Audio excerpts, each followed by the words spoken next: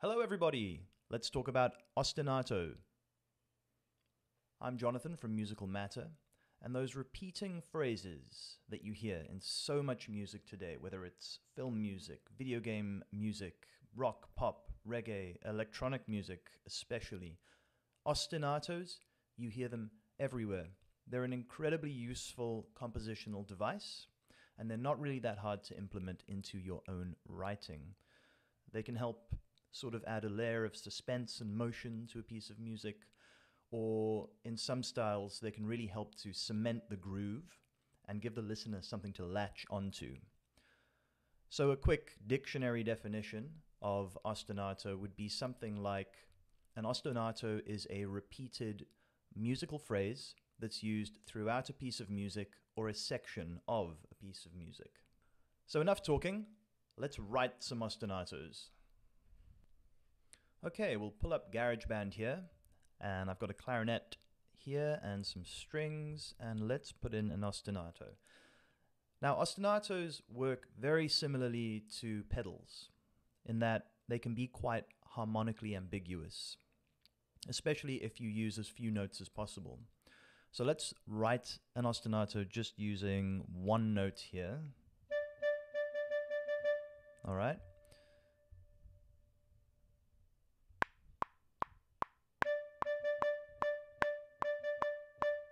That's it.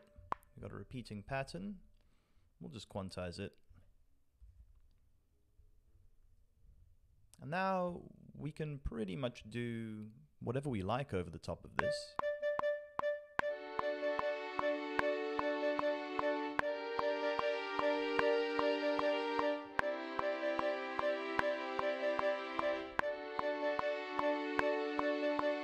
Okay, so it's wide open, harmonically speaking. This clarinet is just playing one single note and the pattern is repeating. What if we try adding a note? So now we've got a two-note ostinato, and we'll do something on just a minor third.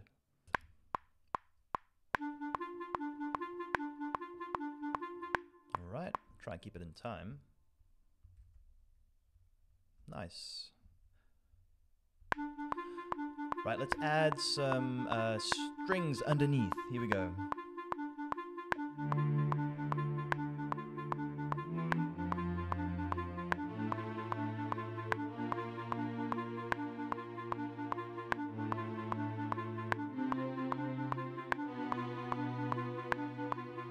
So the possibilities are endless.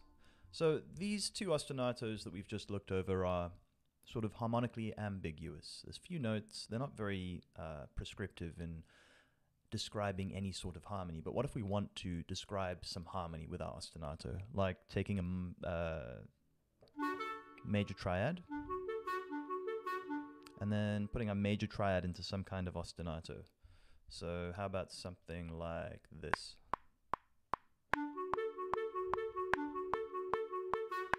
All right, very simple.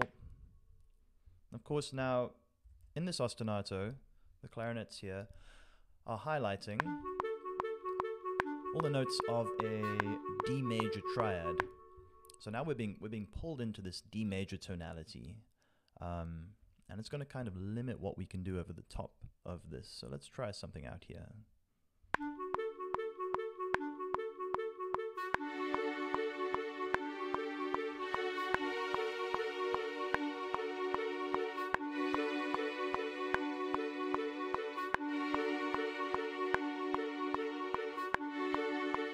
All right, kind of sounds like ABBA. Okay, well let's try an ostinato that's using the notes of a minor triad. So how about a B flat minor triad? Let's slow the tempo down a little bit here, shall we? How about that? Cool.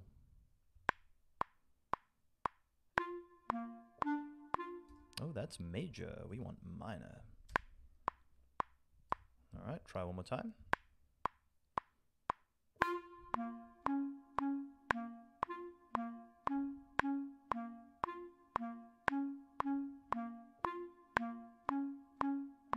I'm not sticking to 4/4, but we will repeat repeat it there. Here we go. So we've got a B flat minor thing going on in the clarinets, this ostinato. What can we do above it, below it? Build something around it.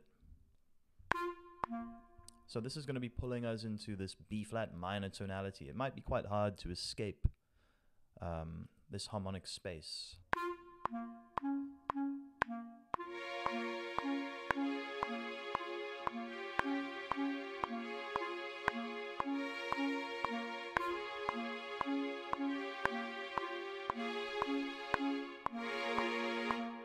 Yeah, it's all right. It's functional, but it's not inspired.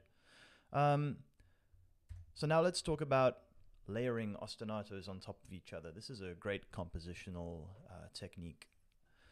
We'll start with the clarinets again, and let's just go for a single note ostinato. All right? Oh, no, let's make the tempo a little bit faster here. How about this? Right.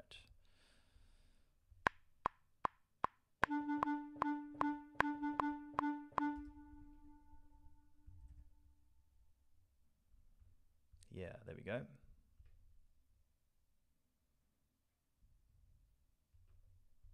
Cool, so we've repeated this.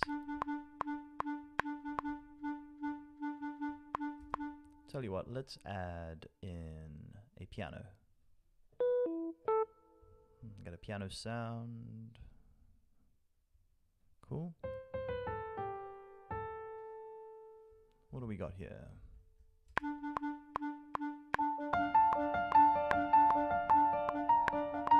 Yeah, that sounds all right. Let's try recording that. That wasn't where we started. Where did we start? A D minor triad. Here we go.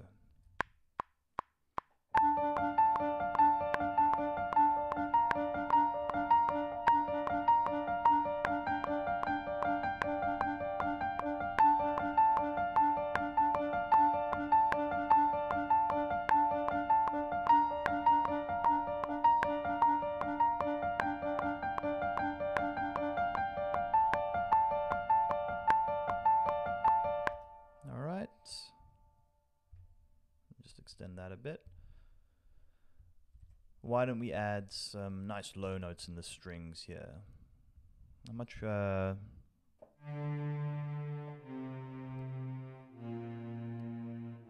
some kind of descending scale thing like that. How about that? Here we go.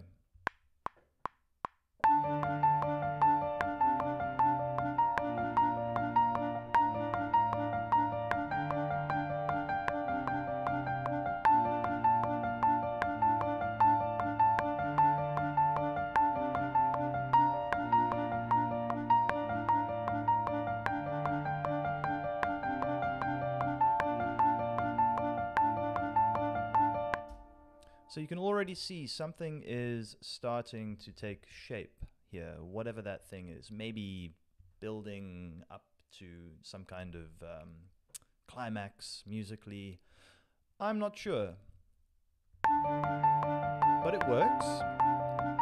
We've got 3 ostinatos here being stacked on top of each other. We could keep going and going and going and going until we get an absolute mess of sound. But right now it works. Yeah, 3 ostinatos.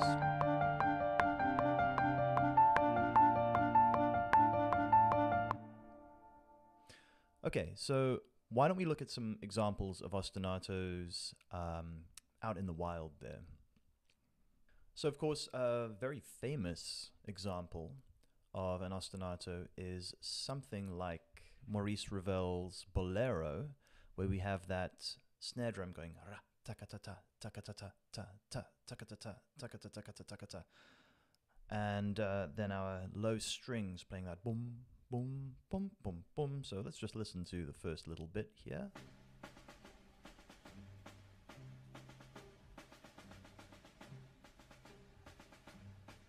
Yeah, so something like that.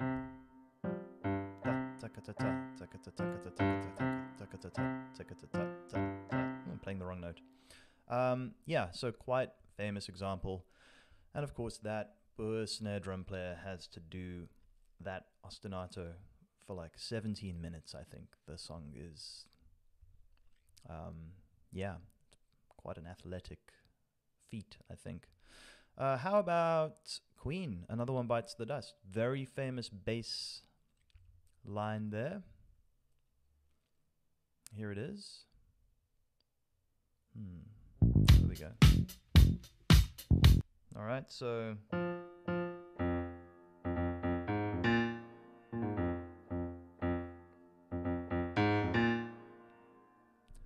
bass line, ostinato there. You'll hear ostinato in the bass instruments quite a lot, actually. It's kind of a role that the bass instruments fit into very well. How about the White Stripes, Seven Nation Army? Just a quick aside, if you've made it this far in the video, then thank you very much. I do appreciate you being here with me. If you'd like to show your support for Musical Matter, then please hit that subscribe button and all that good stuff. Let's get back to the lesson. Okay, so what is that?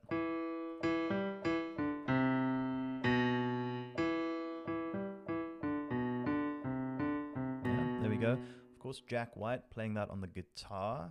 I think maybe with an octave pedal or some kind of effects going through. Here's something a little obscure. Kraftwerk, Home Computer. Yeah, we got some beeps and boops, but we're going to hear a bass line on the synth. Yeah, there we go. So